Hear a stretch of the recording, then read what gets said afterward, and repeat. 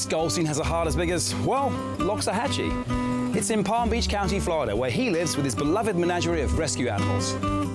There's his 3-year-old Mustang, Bo, a miniature horse, Abigail, 3 cats, a pair of alpacas, and a bullmastiff named Marley. Chris works in an office an hour away, but he chose to live in this remote place, largely so he could take care of his furry family.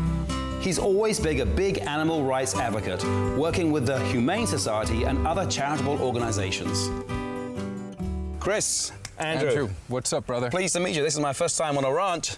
Loxahatchee, I didn't know they had places like this. This is beautiful. Oh, absolutely. Quiet, peaceful, just the way I like it. It's a large property as well. What's it, about 10, 15 acres or something? Something like that. Well, it's beautiful. Well, I see animals everywhere. Yeah. And I can hear them as well. So you're obviously an animal lover? Absolutely. Come from a family of animal lovers? Absolutely. Your parents? Yep. Mom and dad? Yep. So what do you have on the ranch? Well, I have a bullmastiff, I have 2 horses and a bunch of cats. Bunch of cats? Yep. And that's a lot of work, obviously, keeping horses. I know that's quite a bit of work involved. Oh, absolutely, there. yes. But it's a passion for you? I love doing it. So what do you love about having so many animals around? Well, I grew up with animals my entire life. So being that I moved out here 3 years ago with all the extra space, it gave me the opportunity to take it to another level. Yeah. Adopt some more animals. You certainly have. A horse is well, 2 horses is not the everyday sort of run-of-the-mill pet to adopt, but I didn't realize you could adopt horses. I never thought about that. I think that's the most amazing thing. They just, on a space like this as well, they have so much land to roam around on. It's just like they've got to be on cloud 9 every day. Absolutely. I mean, there's strays of every kind of animal, from dogs, cats, even horses, alpacas. Yeah. So, you know, being that I had the extra space to take the opportunity to adopt them, just perfect. I hear a lot of knowledge in your voice about animals, so I'm sensing you might also be a volunteer in an animal shelter or something? I work with the Humane Society in Broward County, West Palm Beach. We try and get pet owners to come out and adopt and make it fun as well. Yeah, just educating the general public is so important, and raising awareness. Yeah, and to make them think about adopting versus buying a pet. You know, go in and adopt. With all the strays, you know, and they're being put down every day with all the kill shelters. Yeah. You know, so it's very important that people understand that, you know, adopting a pet. Hugely critical. Very important. Yes. You know I've had many pets over the years, and I know the difficulty when you lose an animal as well. I don't know if you've experienced anything like that. Unfortunately, I have. 3 years ago, I used to live in the city where I didn't have that much space, and I had a beautiful cat named Kimba. Kimba? Who escaped one day, and unfortunately, I never got to see her again. She was hit by a car. Oh, no. So trying not to have that happen. Yeah, that's it's such a horrible feeling. Like you have that sinking feeling when you find out the animal's gone missing, and it's it's heart-wrenching. The desperation to try and find the animal. So, well, we have some technology that I think will be perfect for you. Okay. We have a thing called microchipping. I'm not sure if you're familiar with that. I've heard of it. But Operation Build is going to be microchipping Marley, hopefully, for you. Awesome. So that she doesn't go missing again. So, guys, tune in after the break. We've got some amazing technology coming up.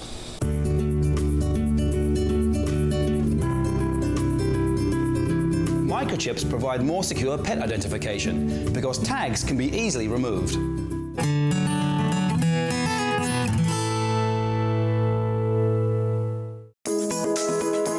Back at the Goldstein Ranch in Loxahatchee, Florida, it's feeding time. In fact, it's always time to take care of the animals. With 2 horses, 3 cats, a pair of alpacas and a bullmastiff, Chris always has plenty of work to do. Of course, part of the day's work is also in the home, trying to keep everything smelling fresh with such a large menagerie in residence. And Chris is a big believer in using only environmentally friendly cleaning products.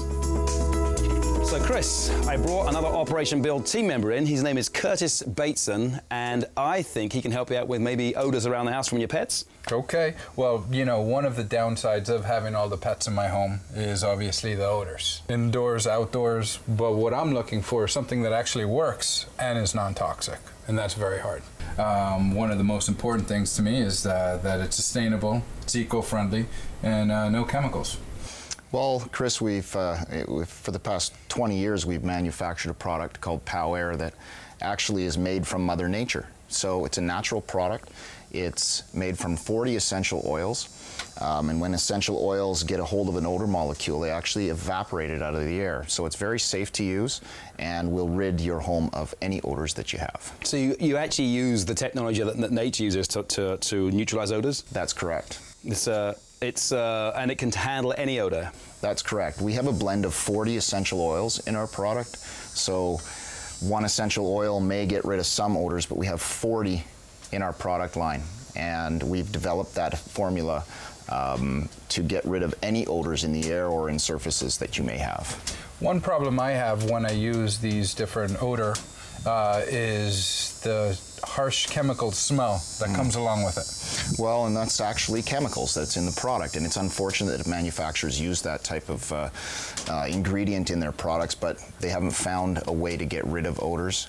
We've found a way to get rid of odors with a natural product in the essential oil formula that we make. Do you have to reuse it? Do you have to apply it many times, or is it good for like one application? Or I mean, what sort of regimen do you have to go about to keep a house free from odors like this? Sure. Well, we have many different products. So we have a product that is a continual product, a block, and a gel. So we have two products that is for continual use. Like a slow release? That's correct. And then we have a spray that you would use immediately. Right now, I've got odors. I got to get rid of them. I need to use that. You can use the spray on surfaces as well. And then we have a biological spray that we've added a natural enzyme to it, a high-performance enzyme. And that enzyme goes into materials, and it's a good bacteria that destroys bad bacteria. So again, a natural source that goes in and destroys all the bacteria and stains and whatnot that cause the odors. I know that Chris's concern has also been, is it non-toxic, so pet-friendly? I'm assuming the product is. Absolutely. You can actually spray the product right on an animal. If your dog gets skunked or they have a wet dog smell, you can use that on an animal. And it'll deal with the smell of skunk? Absolutely. That's about as tough as it gets. Yeah, stuff. It really is. Really intense. So you've actually harnessed like what's been around us for forever, basically using the power of Mother Nature to actually. So actually, how does this product work? Well, you can spray it on materials. You can actually release it into the air with a gel or a block that we have, which we'll show later in some of the applications around your home. And you can be rest assured that you're getting a safe product, a natural product. And again, it's Mother Nature. These are natural sources that we're getting our formula made from. And the products actually work. A lot of companies have either added a chemical because they don't understand that there are natural products out there that actually work. So you're not trying to mask the scent then, it's actually neutralizing it. That's correct. When essential oils are released into the air or into materials, they bond with the odor molecule and actually evaporate it. So we work by way of evaporation. We don't mask the molecule or add molecules to the air. We take the essential oil formula, grabs a hold of the molecule, and then evaporates it. Is that a patented technology that you guys have? It's a proprietary blend that we have. You can take one essential oil and it will work on a number of odors, but we have 40 essential oils in our blend, which will rid any odor in the air or surfaces that you have. Sounds like I could use that. And is it a daily thing, you're just as needed? No, it's a daily thing. There are constant odors, and then there's odors that are placed into materials and whatnot, urine, feces, skunk, whatever that source is placed into a material. We can take that odor out as well. So Curtis, what's the history behind this product? Absolutely, there's a history. The founder of our company, Shane Lander, was a Vancouver fireman. We're from Canada, Vancouver. That's where we manufacture the product. He was a fireman, and he was responsible for cleanup. So after a fire, there was cleanup, and they had to get rid of the smells and odors in homes and industrial applications and whatnot. So they saw these restoration companies, and all they had available to them were chemicals, like you said, and it was awful. The chemicals that were going into these homes were actually worse than the smoke itself. Yeah. So they came up with a formula. It actually took them 5 years to develop this formula to get the smoke molecule. And once they got the smoke molecule, everything else has been a piece of cake for us. We're in industrial applications such as garbage plants, food processing facilities, sewer treatment plants. So we actually get rid of odors in the air where massive odors and humans have to coexist. So they wanted something safe, and they found this formula and developed it to get the smoke molecule, and now we've been developed into other industrial applications and sell our product all over the world. It's funny, actually, I was involved in a house fire once, and the apartment I had was badly damaged, and the smoke smell was worse than anything else, worse than any of the damage. And the difficulty of getting rid of that smell, I mean, we ended up moving because of it.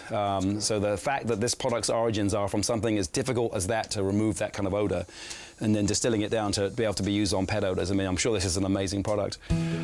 So I guess the next thing is actually to put it to the test. Go around the house and put some applications of it around the place. Looking forward to it. Let's do it. Excellent. Excellent.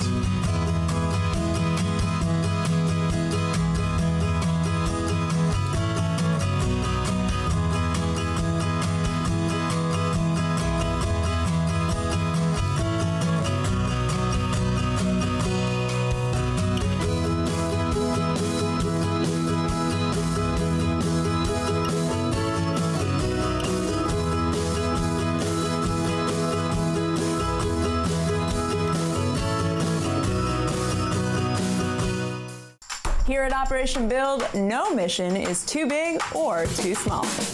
I really want to thank Curtis for working with Operation Build here at Chris's Ranch. We got lots more coming up. Oh. Residues from toxic cleaning products can end up in your pet's skin, coat, eyes, nose, and throat.